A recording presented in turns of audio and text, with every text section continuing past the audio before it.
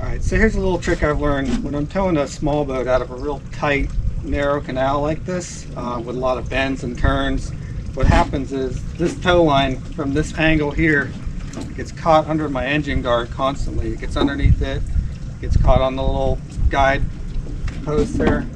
So what I usually do is I'll hop up here. I have a real strong T-top, so all I do is tie a little bowline like that. And then all I gotta do is run my tow line up through here. And what this does is it changes the angle. So now it can safely ride over my entire engine guard and engine. Now you are changing your center of gravity. So you really don't want to tow any big boats or anything heavy. But little boats at slow speeds, it's great.